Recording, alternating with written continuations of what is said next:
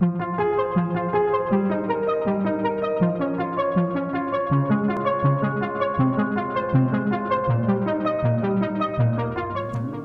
Jorge. Hi, Alfonso. In this chapter, we will analyze the goods and service market in the short run, and we will obtain the IS curve. Do you remember what was the equilibrium condition in the good market in an economy? Sure. Economy was in equilibrium when production was equal to demand. And we have this in this equation, we can see it.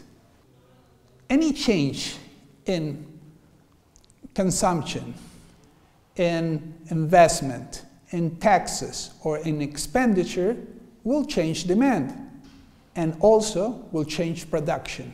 You know what, Jorge? We need to make some small changes in the previous equation. Really? Yes. You know what will happen with the investment if we modify the interest rate or the income of the people? So, if interest rates increase, then it will be more expensive for companies to invest. So there will be a reverse relationship between interest rates and investments. On the other side, if income increases, people will buy more. And if they buy more, companies will be more willing to invest more for producing more.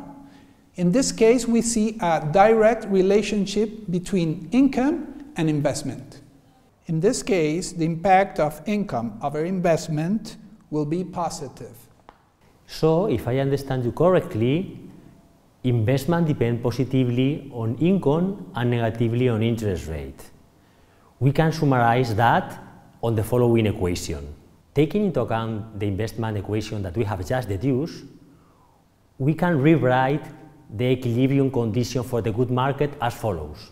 This equation reflects that given an interest rate, if income or output increases, people will consume more and companies will invest more. So demand will increase and the same will happen with production. Am I right? Yes, you're right. And we can see this in the following graph.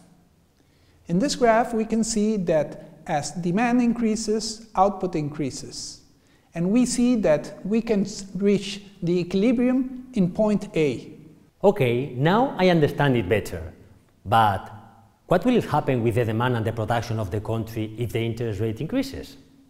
That is quite interesting.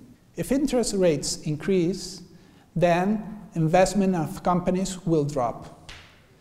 That will mean a reduction on demand, and ultimately it will mean a reduction in production. In the following graph, we will see that as interest rates go up, then demand will go down. This will move the equilibrium point from A to A prime, which at the same time will change the production to a lower level. So, equilibrium in the good market means that an increase in the interest rate would generate a reduction in the output. We can represent it as follows.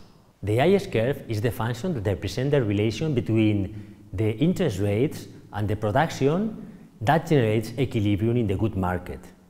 At any point of the IS curve, we can see that demand is equal to production and also investment is equal to saving.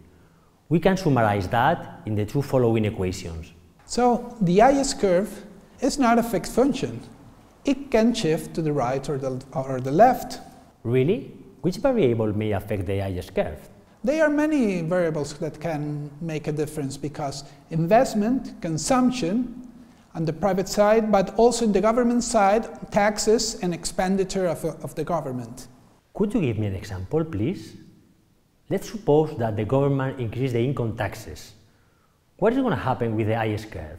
That's interesting because if we kept constant interest rates, what will happen if government increases taxes, then people will have less money to spend.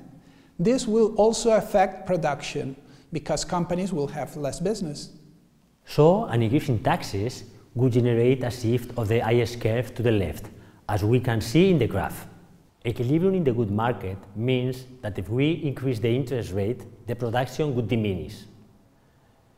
The demand would diminish generating a decrement of the IS or a movement of the IS to the left in several situations.